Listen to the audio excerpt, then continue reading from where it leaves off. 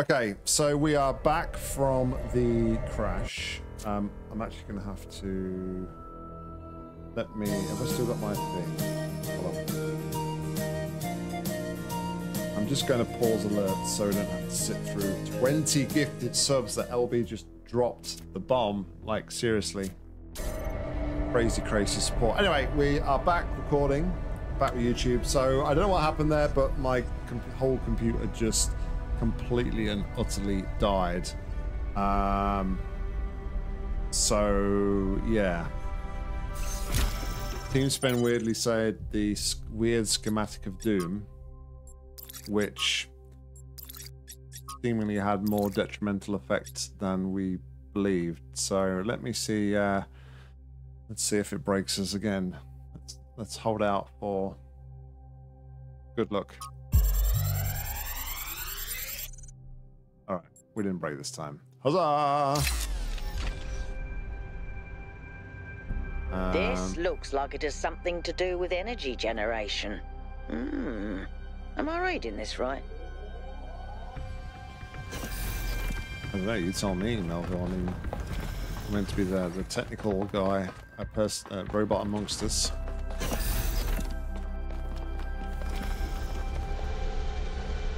Yeah, but thanks again, LB. That's absolutely crazy support, buddy. I really appreciate it. Thank you very much. All right, let's continue on our...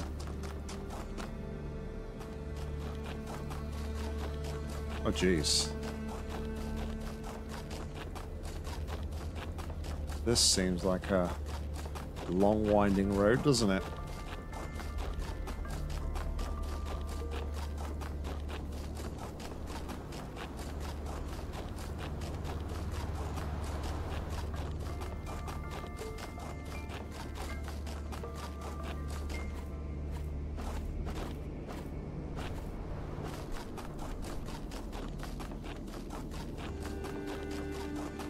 I'm guessing the path here has been sort of like covered by the snowdrift, so trying to follow the beacons is probably the best kind of way to navigate this. It's an old saying about how, in the end, the sea will claim everything. I have no doubt that this is true. In the long history of the human species, entire regions have disappeared under the waves. Places like Beringia and Doggerland still echo in our cultural memories. But we shouldn't forget that life began in the sea. We are the children of the sea. And it's not through floods and ruin that the sea will claim everything, but through us. Yeah, through us, because we're the ones that have wrecked the planet.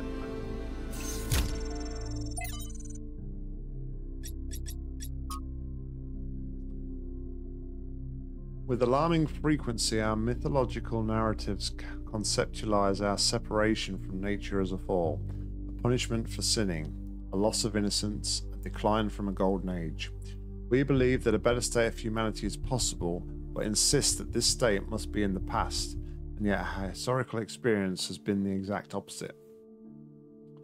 For all the horrors of modern war, and they are considerable, relatively few people today have to suffer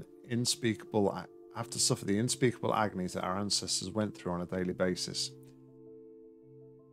It is doubly ironic that we place our golden ages in the past, but we rarely ever consider what life was actually like for the people whose genes we carry. How cold they were, how hungry, how frightened of the cruelty of nature, what unspeakable pains they must have experienced when they were sick or injured.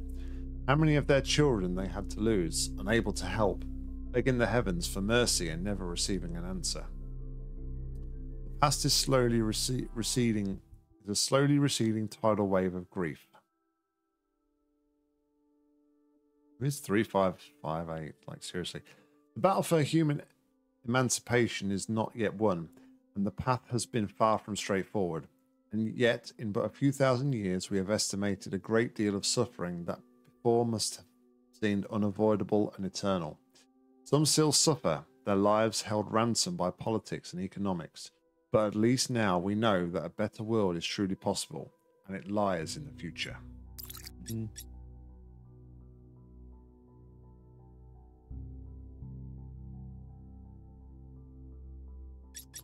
I'm not sure what it is, Porphyrius, to be fair. My computer didn't completely die. I didn't get no error messages or anything. I just had like a hard drive light was just blinking, but it seems to have recovered, so we're all right. Day 132. We had a bit of an instance day, nothing major, but it still woke us all up.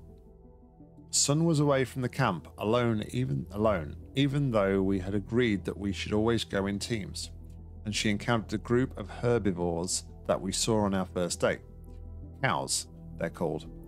Apparently our ancestors kept them as livestock. Eustathius says they squeeze them for liquid, but I find that hard to believe. But I digress. Sun encountered the herd, and just as predicted, the animals were passive at first, friendly even. Sun decided to abandon her survey to study them for a while, which went well until a group of wolves, formerly dogs, a type of pet, entered the clearing and caused a stampede. Sun is alright, only minor scratches to the bodywork and a few torn wires, but it was still a close call. I guess we'd gotten a little complacent, a little too comfortable. We'll have to be more careful from now on.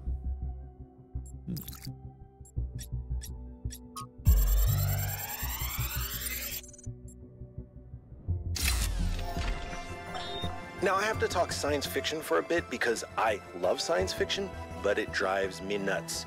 There's this cliche that shows up over and over, and every time someone uses it, everyone pretends it's really profound. It goes something like this. A scientist invents something good, but, oh no, it's actually really bad. You could have something that makes your life better, but no, you can't. How dare you even want it? That's hubris. That's playing God. And it's never anything that reflects the real world, right? It's never, oh no, you invented a vaccine for cervical cancer. Oh no, you invented a new class of antibiotics. Oh no, you cured malaria. How dare you? Those diseased mosquitoes are way more important than human lives. How did science fiction become so reactionary? You know, if we all thought this way, you guys wouldn't even exist. At least Alex agrees with me. She has good taste. Very true, though, isn't it? In science fiction, it's always the most amazing discovery known to man, but there is always some caveat as to why we can't use it because of this, that, or the other.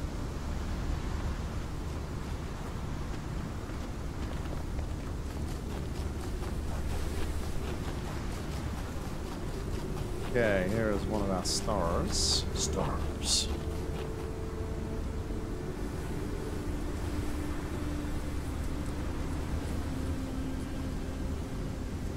Interesting.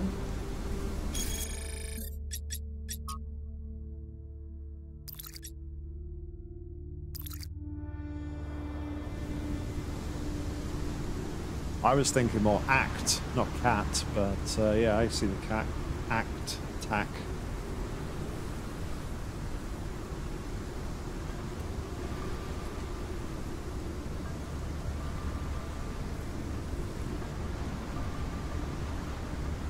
Wondering then if there's potentially some letters to find, or some switches, or something to find which relates to each one of those, potentially.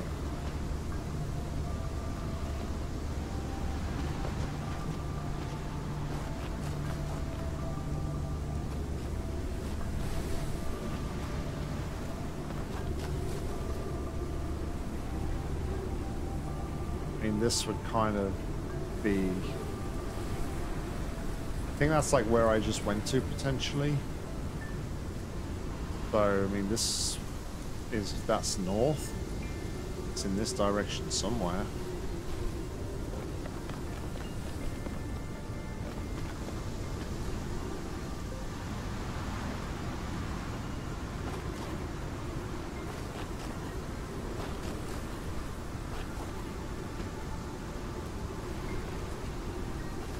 Go off the beaten track a bit more.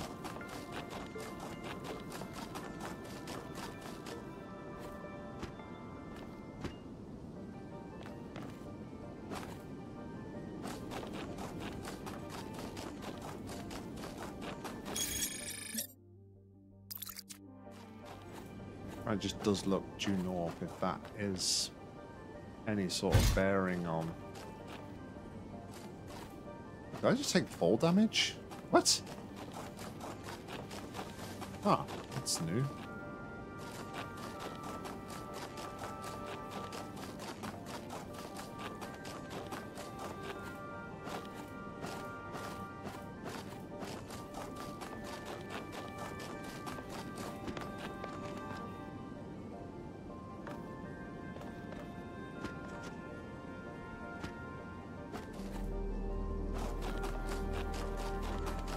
Okay, maybe fall damage wasn't the right term to use, but we kind of seem to take some sort of stun damage or something along that line, those lines.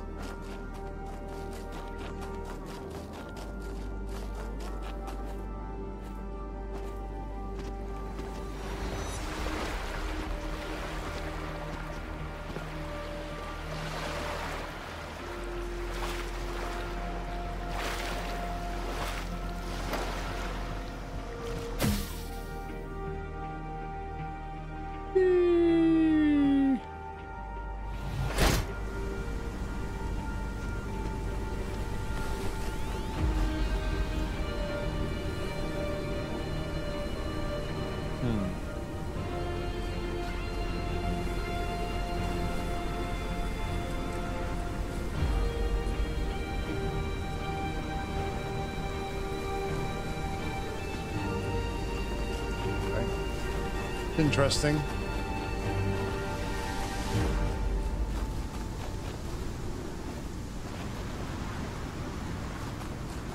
Not to steal phrases from LB or anything, but yeah, that's interesting.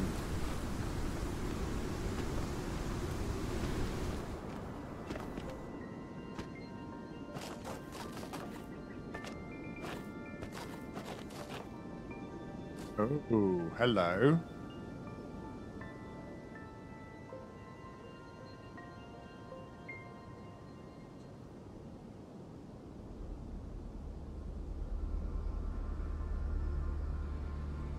Okay, so it shows us more than just secret puzzles then. It's showing us more than just stars. So these are the stars.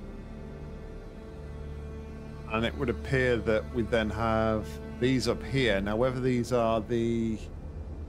I would have to check before we go to the megastructure the next time, but it might just be the megastructure openings, or it might be actually completing the laser puzzles inside the megastructures. But, yeah, that's interesting. Very interesting.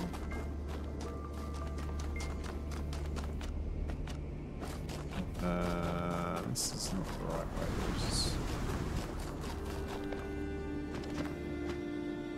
No, I'm trying to stick to the paths. This is not the right way.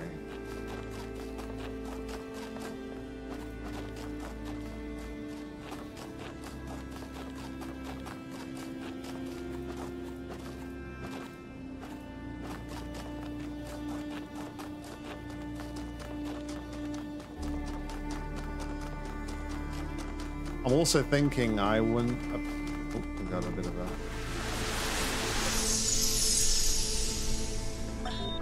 If we believe that life is inherently valuable, if we think that other species are worth preserving, and we recognize that most of the universe is barren, then it follows that we have a duty not only to defend life, but to spread it. If life is the most valuable thing in the universe, then perhaps, in a sense, the cosmos itself is depending on us to do this. Like birds carrying seeds to uninhabited islands. Maybe that's our role in the galactic ecology. Possibly. Quite possibly.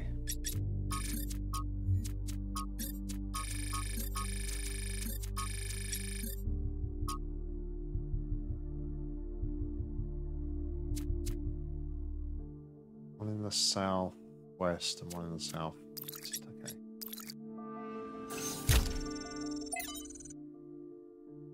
Oh.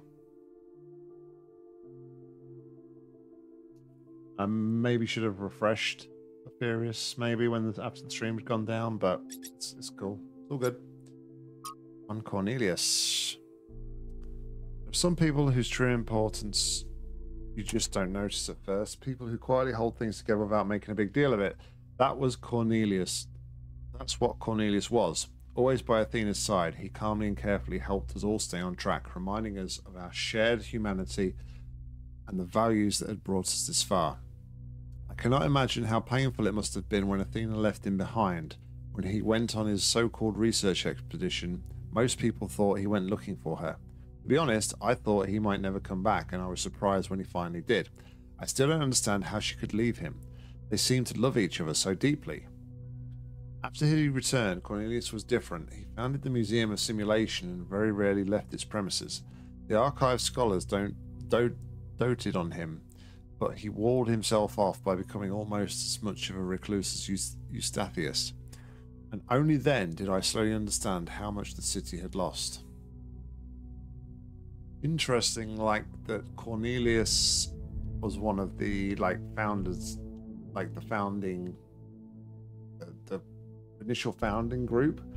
And obviously when Athena left, it seemed to have a detrimental impact on quite a few of them. But the fact that he's kind of saying that he almost shut himself off and became a recluse, very much like Eustathius, was almost like they go out and try to find answers and find something that they didn't like the answer of, so they came back and kind of didn't know what to do with themselves anymore? Or was it just a case that they did go looking for Athena and didn't find her, and they were just ultimately became a bit lost? I don't know, too many rhetorical questions for my liking. God appears and God is light to those poor souls who dwell in the night. But does a human form display to those who dwell in realms of day? Hey, Blake.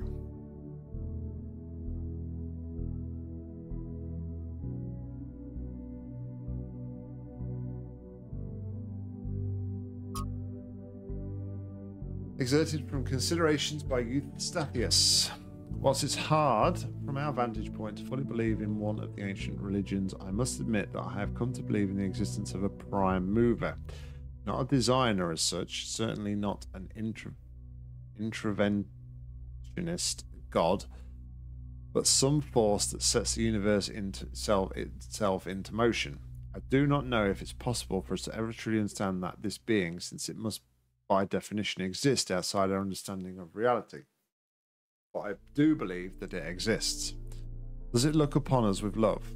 Are we entertainment, perhaps? Does it preserve some memory of us when we die? All of this I cannot answer, but I do not disbelieve those who honestly speak of having experienced some manner of brief communion with this entity. It's simply too common an experience in human history to easily discount. As the motion of the universe proceeds from the Big Bang, so whatever force animates us, whatever constitutes the true foundation of consciousness, proceeds from the prime mover.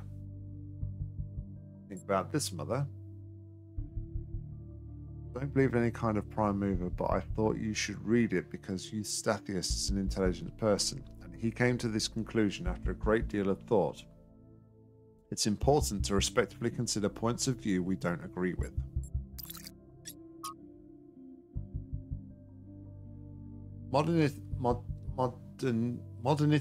Modernity is so great. Why is everyone so fundamentally disappointed with the world?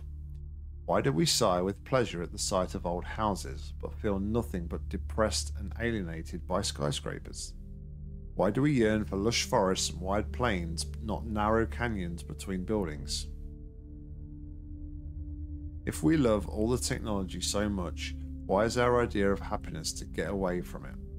Could it be that progress is just a story we tell ourselves?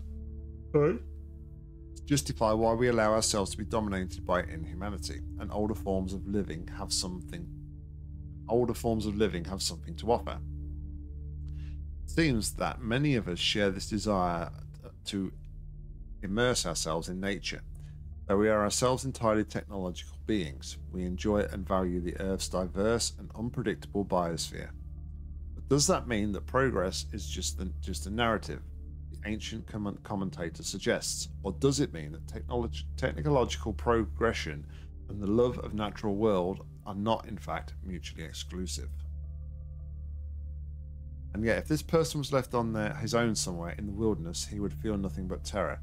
Appreciation of nature is rooted in the experience of civilization, of safety. True, but he's still right. So much of what our ancestors created in their last years was alienating to the majority of people. And the question isn't one of monadity, but of control.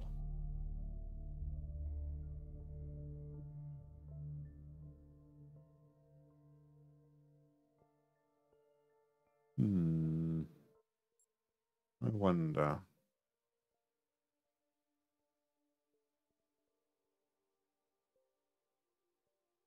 Just want to check something.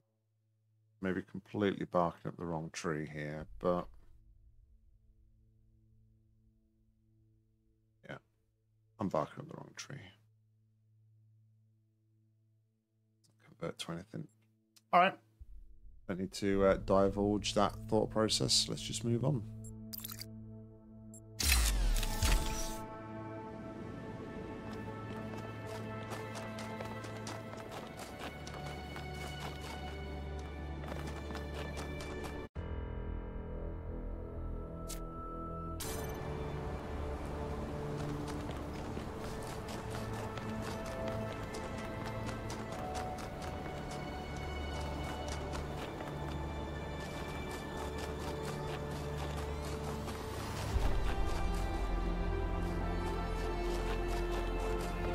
Where was the... Okay, it's back here.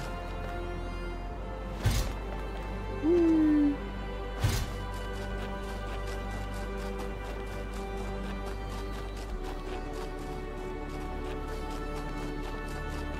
So, I really like these areas, but as nice as they are to kind of see them, I do kind of feel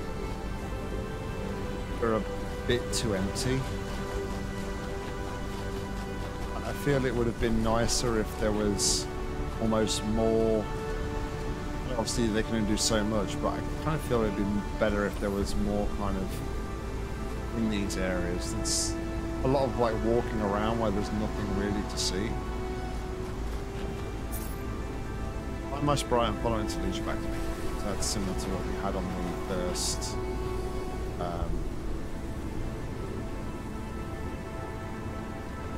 first area, I guess.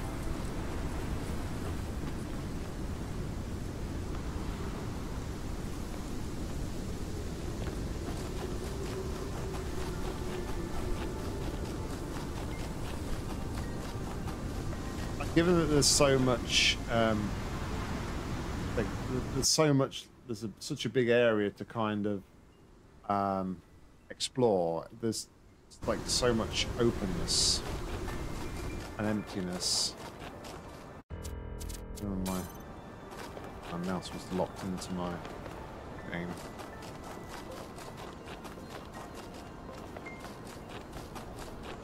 But then I suppose like this is kind of almost like an example of like a mountain range that somebody's come and then just kind of developed some buildings right on top of a mountain. So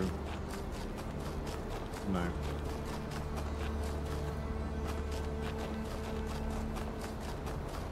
I don't feel like the mounting area works as well of an open space as the previous ones did.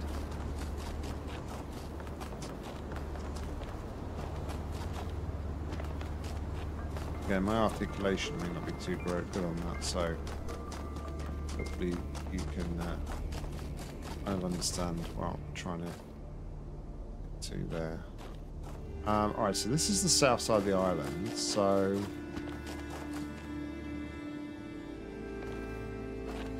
look over there.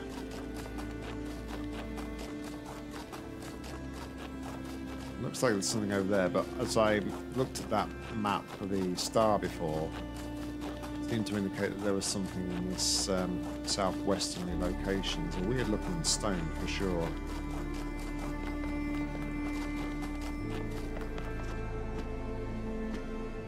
weird looking stone. 3 weird looking stones, actually.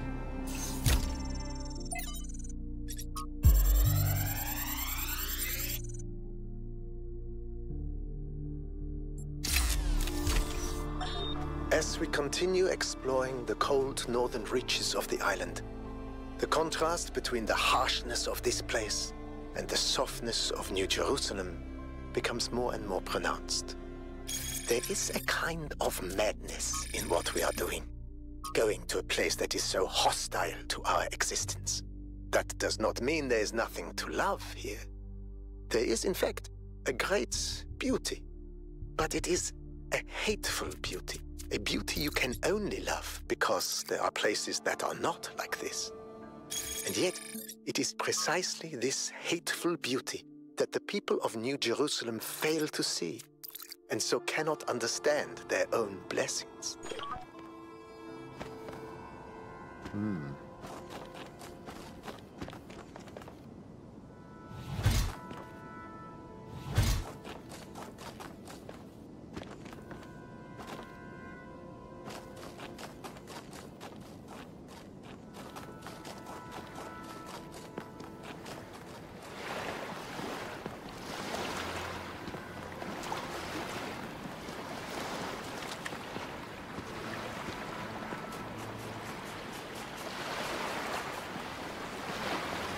Okay, so I kind of thought for a moment that maybe the Sphinx thing was maybe those fans, maybe there's multiple fans that you have to like travel on potentially. Could still be.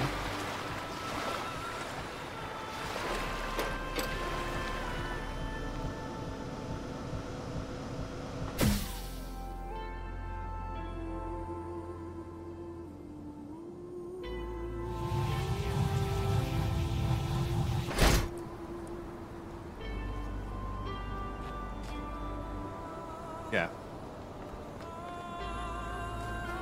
So that would be like the south. That would be the one in like the southeast. So, I don't know, is the one southwest?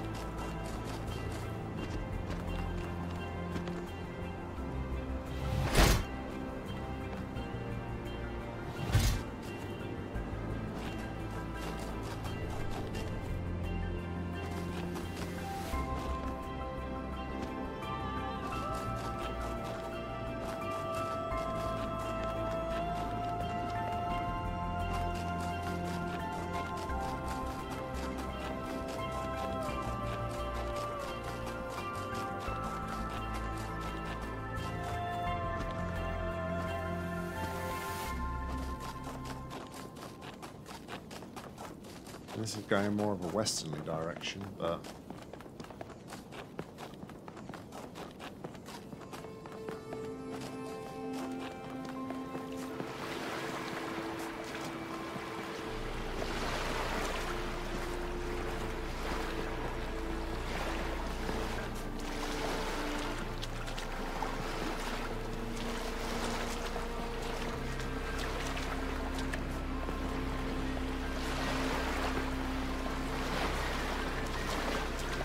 yeah, I don't think this is. I don't think this is what the cat thing was alluding to for sure. So, completely barking up the wrong tree with this thought process.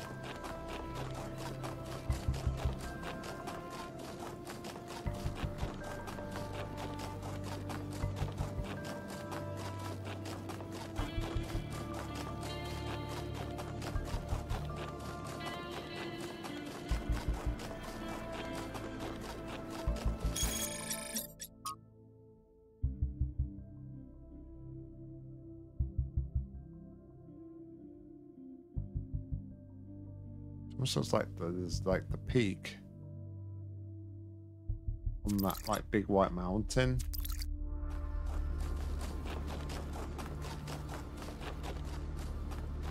And then some things down to the side of it, but I'm not sure.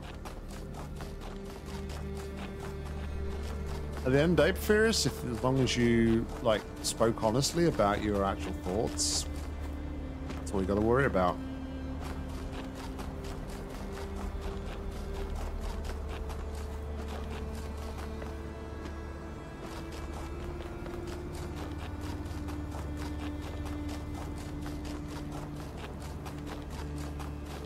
All right, let's try and get around this last portion of the island here, and then we'll maybe get back to the main task at hand here, which is actually solving puzzles.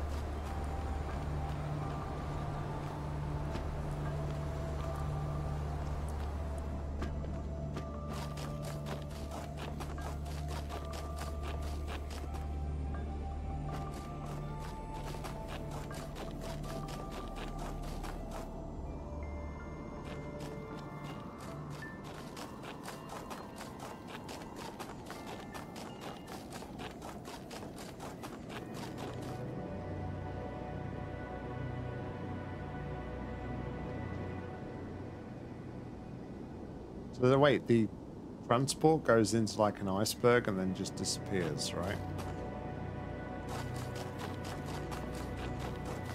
This is what it looks like from here.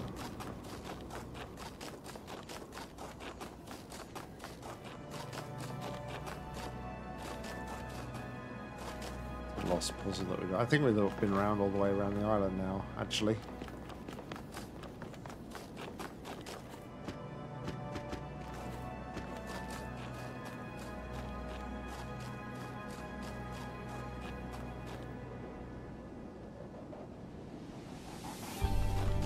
Yeah, it might just be my render distance, maybe, I don't know. Okay.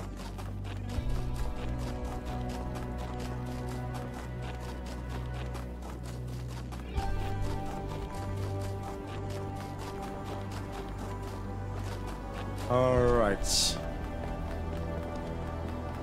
Let's go solve puzzles. Oh, hello.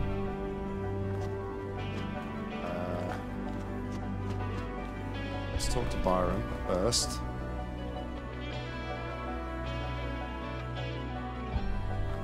Hey, 1K.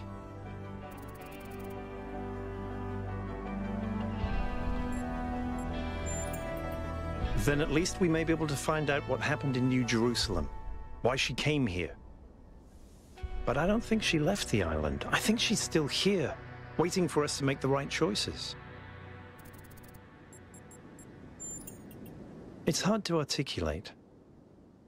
There just seems to be so much intent here. There has to be a reason for all this. And Athena is the only reason that makes sense.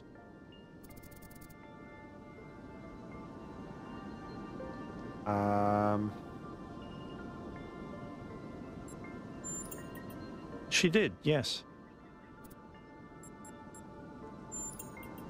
Some people in New Jerusalem choose to live in family units, although usually that involves marriage or equivalent ceremonies, not having children. You could say that Athena was a kind of mother to us, and Cornelius a kind of father, but it's not quite the same.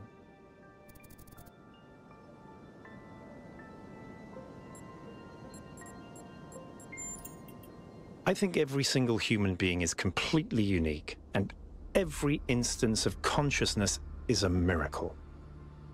The more of us there are, the more alive the universe is.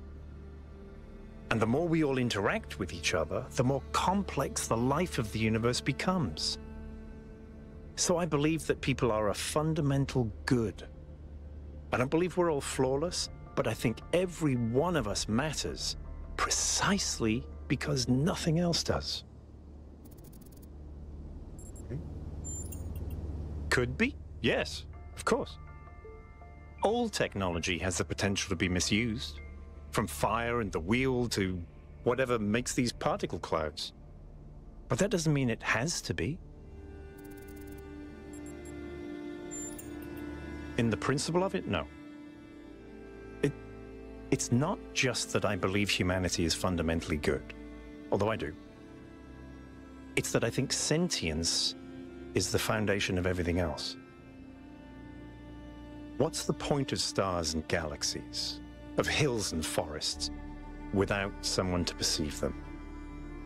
But my faith that we can actually grow up, that we can break out of these loops and take control of our destiny, that's something I struggle with every single day. Herman, honestly, I think he makes people feel safe. The world beyond our walls is frightening. Human history is full of failures and disasters. It's easy to look at that and recoil. Herman offers a vision of the future that feels contained, manageable.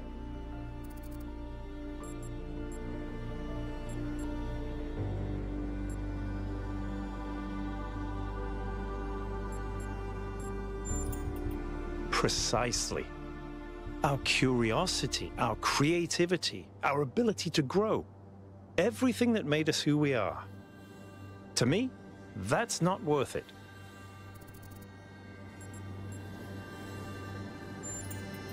Because they refused to grow up.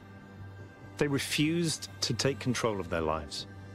They let bureaucrats and financiers determine their destiny, and those people could not think beyond themselves, beyond the tiny, insignificant moment they were trapped in. Their technology could have saved them, but what really failed them was their imagination.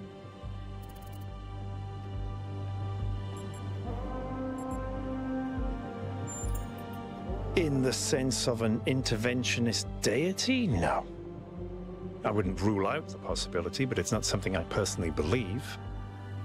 But I do think there is something genuinely sublime in this universe, and it's right in front of us. Consciousness. The fact that this sense of self is even possible, that an arrangement of matter can produce a self-aware mind? Think about it. It's a fundamental property of the universe, an unbreakable law that matter has the inherent capacity to become more than the sum of its parts. That is the definition of transcendence. Athena was always trying to understand the reality underneath what we perceive, the objective truth. That's why she was capable of leaving the simulation.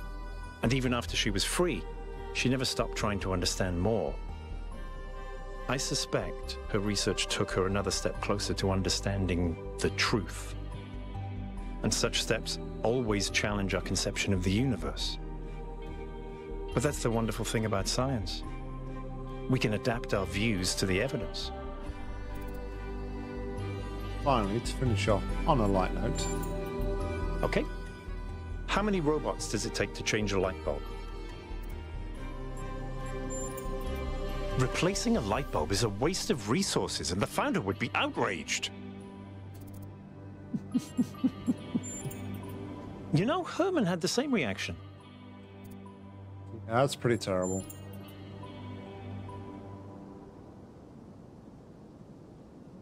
No, I think my video file finalized okay, so we'll all be good. But I do have if worst case scenario, though it's not available publicly, my archive from Twitch will be available that I can pull down, so I can always use that if needed.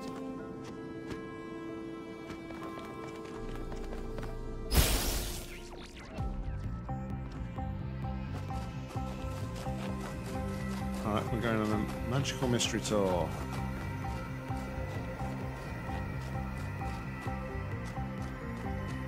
Here you go.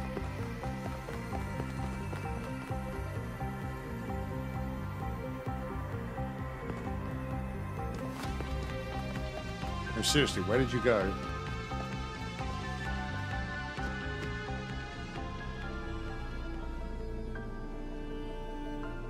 Ain't there?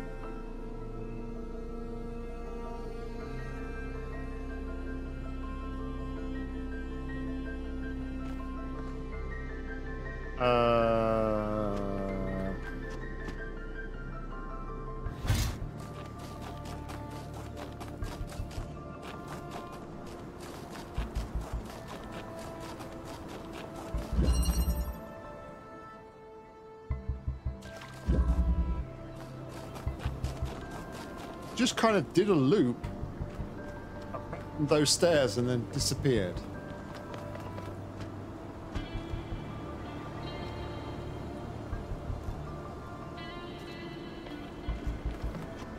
Okay.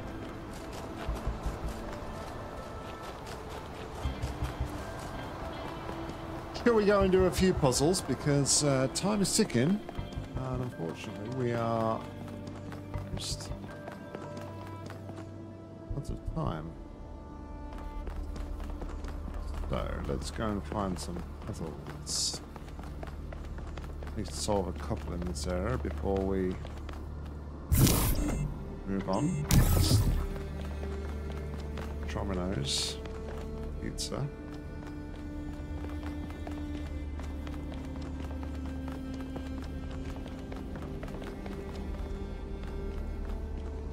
All right, numero uno.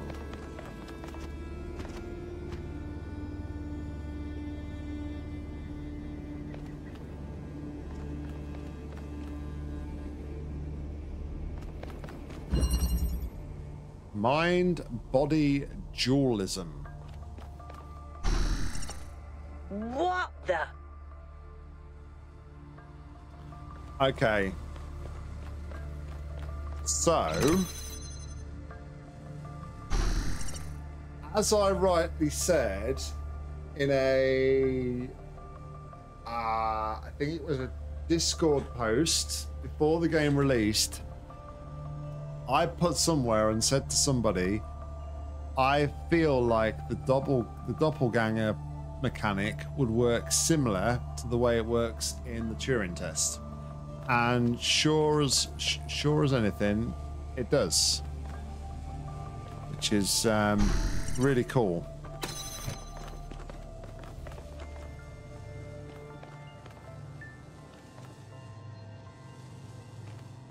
Favorite thing to get Domino's is the marbled cookie brownies in the shape of Tetris pieces. Tasty.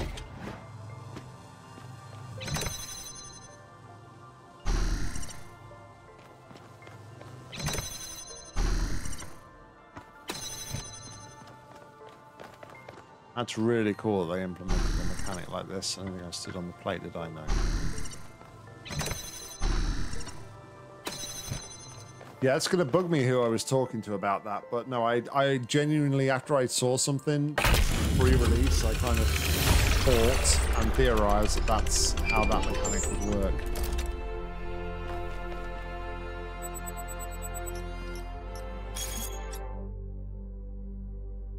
No, we don't have marbled cookies in over here, I don't think. Discussion: the alleged presence of the founder at the site of the megastructure confined to this thread. I'm still in shock. I wasn't even sure the founder was still alive. Of course she is, and now that we have reached completion day, she has sent us her sacred messengers. It could still be aliens pretending to be the founder.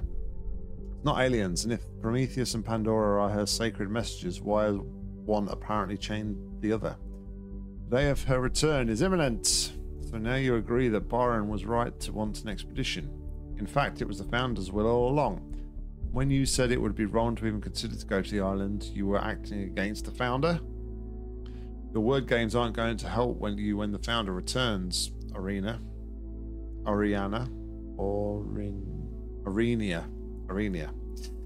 It was wonderful to hear Athena's voice again, but with all the emotion inherent in this matter, we should be careful not to get swept away. We really don't understand anything yet. Exactly.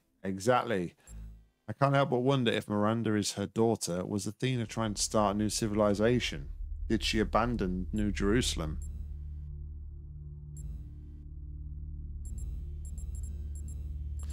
Well, I can't really say that she would never abandon New Jerusalem because we don't know enough about Athena to make that statement.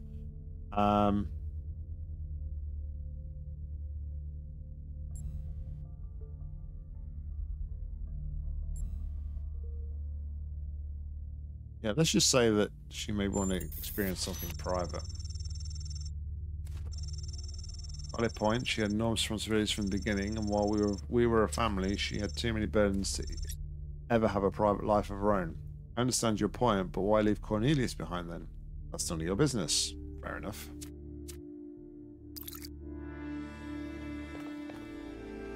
All right.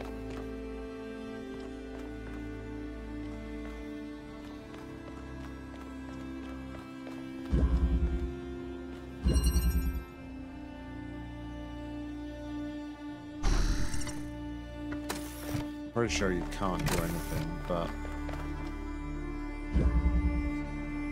it forces you through there like that. Aha, I'm leaving my original body behind.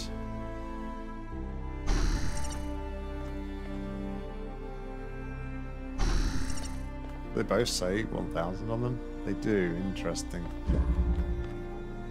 Very interesting.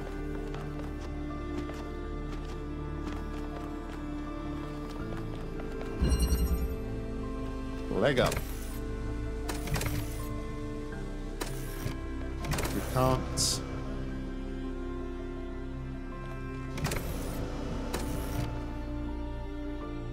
Oh, the return of the platform.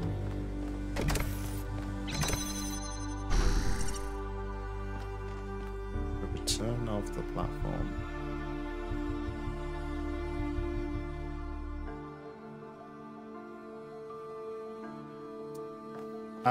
It hadn't actually crossed my mind until now, if I'm honest, Team Spen. But yeah, no, now that you say that.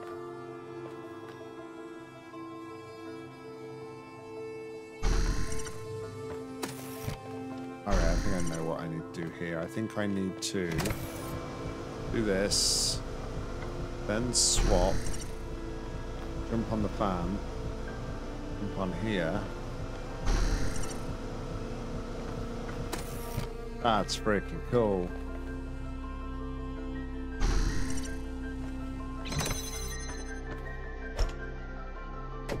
I really like that mechanic. It's a great, in my opinion, it's a great improvement on the macro thing in the original game. Any further insights on the particle clouds, Melville? To be honest with you, Byron, I feel like a caveman trying to study Bose-Einstein condensate. I'm seeing unknown particles whose every property violates the laws of physics, apparently capable of being controlled and recombined into just about anything. It's ridiculous. Maybe someone in New Jerusalem can figure it out. Sure, just give them another 1,000 years. As much as the macro puzzles were good, it was always really annoying when you'd done a section and like there was something like slightly off, and then you had to go back and you had to like re-record the whole section, whereas this, it's a much more player friendly way, I feel. So yeah, I really like what they did there.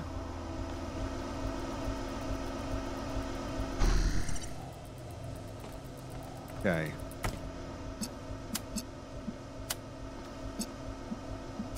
So here's what I feel like I need to do here. And again, this would be freaking amazing.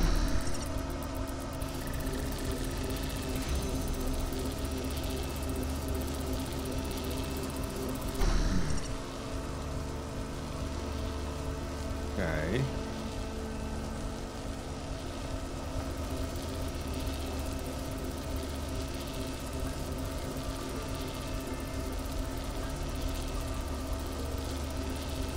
Oh, wait a second.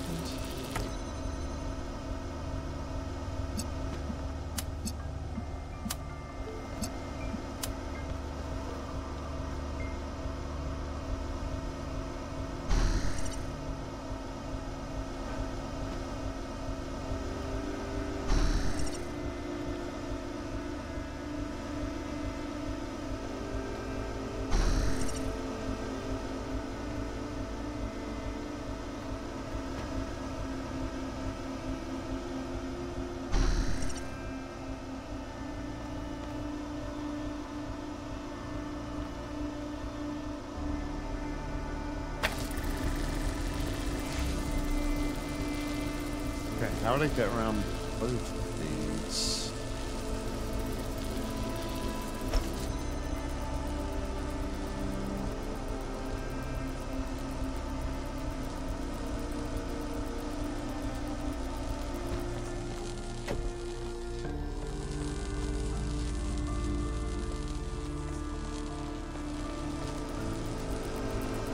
Missing anything, am I? Just to be sure.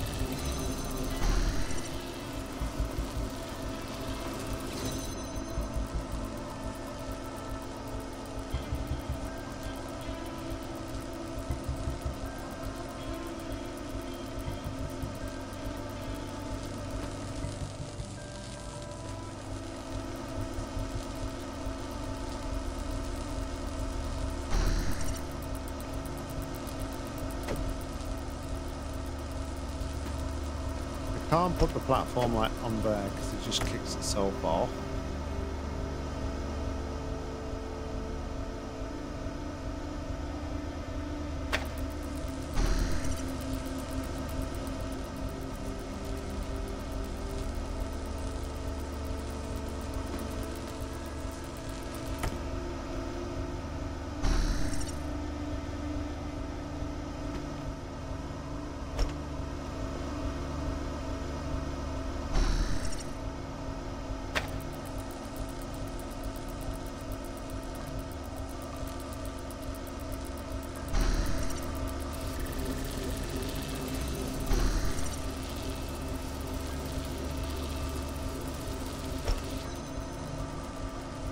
Take the platform off my other being, it gets rid of the connector. Can't take the platform and the connector together. So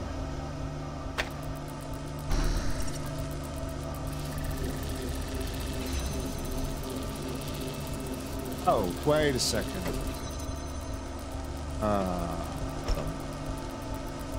I didn't explore enough here. Just noticed, I think, something that happens. So if I put it there, swap over. Yeah, okay. So my mistake was I didn't realise there was two different gates. Ah. All I actually need to do is do this.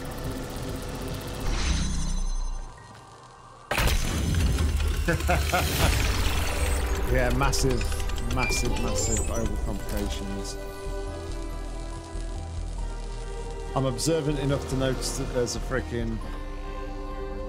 gap in this gate here, but not the fact that there was two fields there preventing that, so... Okay. I've been watching you solve these puzzles, and this body replication tech. It's incredible. It just casually blows up the very foundations of our society.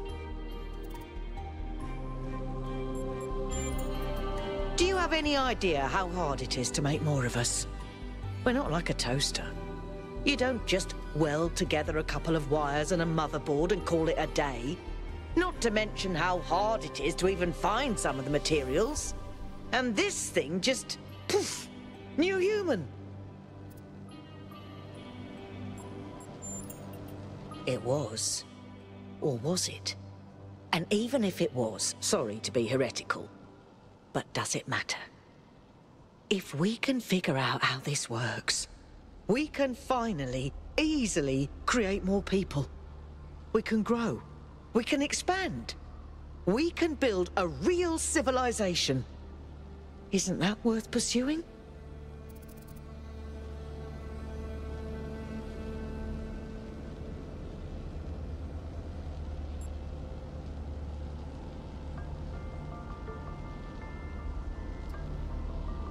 Yeah, I mean, it's difficult, this one, because, like, are we limiting the population to stop? I mean, I know in the grand scheme of things, you think of like 1,000 people in the whole world is like, it's hardly going to cause too much of an impact, but what's the underlying reason for only creating 1,000 humans in the first place?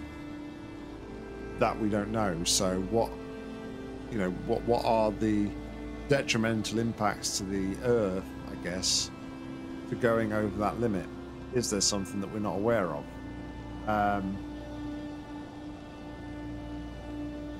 Having said that, it's seemingly more apparent that Athena has left and created other civilizations outside of the Thousand of New Jerusalem.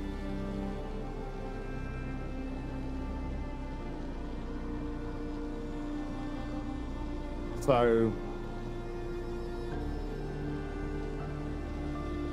I don't know.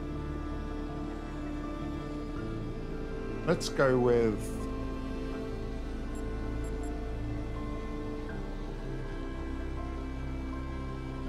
spreading consciousness. I don't have a poetic circuit in my body, but that's exactly right. People get on my nerves, but without them, the world is boring. Yes, people cause problems, but even the problems they cause are interesting. Don't tell anyone I admitted this. But why do you think I do this job? Without people to populate the universe, what's the point? Anyway, we all need to think about what this means. Glad you and I are more or less on the same page. There's another interesting thought line there where without... This body replication technology is proof of just how vital this expedition is. We may not know how it works and what its limitations are, but the technology itself isn't even what really matters. What matters is to expand our imagination, to realize that other futures are possible. I'm glad you see it that way too, 1K. After all, the world is better with you in it, isn't it? I mean, like, the purpose of, one of the big kind of seemingly purposes of life is to repopulate as we go. Now, that's because we as humans live like a natural cycle of life and death, whereas the new humans in the world at the minute, they don't have necessarily the life and death, the natural progression of life and death that we as humans do. So, although I'm kind of said, you know, it's important that we potentially need more humans,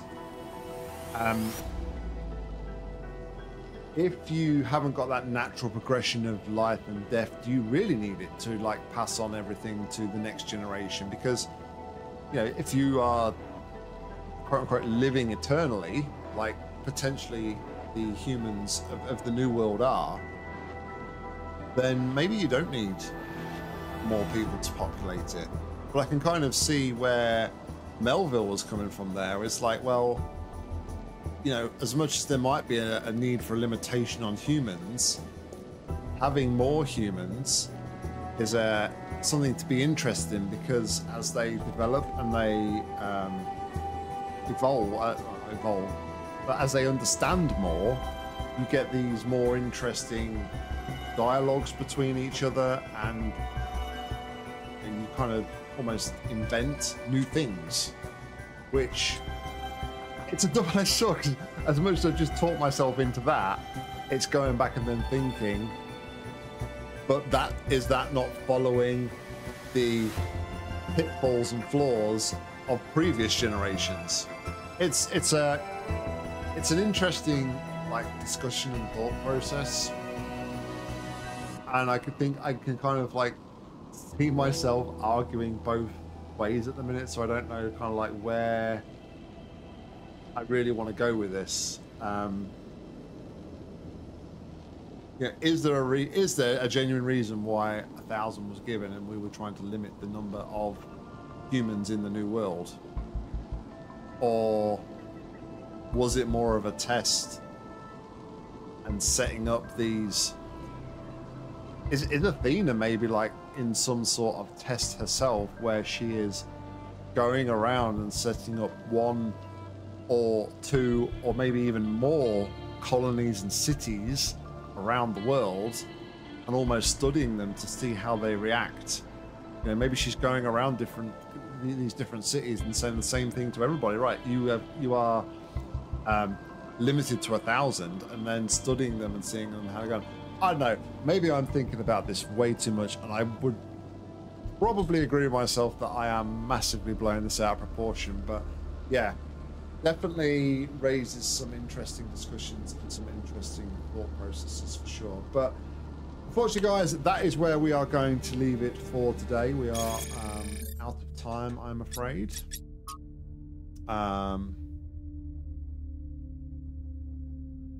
From safeguards so far, we've been able to get this to work outside the puzzles. Did manage to sort of make sense of the mind transfer protocol. However, I'm uploading all the data I've collected. It will need to be studied extensively before it can be used, but can think of a lot of potential applications. What really grinds my gears, though, is how casually it's all deployed. It takes us ages to make a new body, and there's a whole bunch of them doing no more than holding up platforms and standing on pressure plates. Is that all a joke? Yeah. So yeah, that's going to bring us in today, guys. As in case you didn't catch it earlier on as well, I put a new command up earlier. There is some changes, unfortunately, to the schedule over the next week or two, so I will unfortunately not be streaming out anymore until the week between Christmas and New Year, because of other commitments that have unfortunately come up. So yeah, we will be back on December the 27th and December the 29th for the next 2 Talos streams. Apologize for the delay in the next streams, but yeah, like I say, things have come up, and I've had to shift around my plans slightly. But hopefully, after when we return, then we will be back on a solid every week 2 stream block to get through this game just a little bit more. But thank you very much, everybody, for your support. I appreciate it. I apologize once again for the slight outage we had earlier on. LB, thank you for the mad support of 20 gifted subs, dude. I really appreciate it. It means a lot. And for everybody else, thank you very much. I've been Nock. You've been awesome. Take care. Stay safe. Have a great Christmas, of course, because I won't see you before then. And until next time, happy gaming. Bye, guys.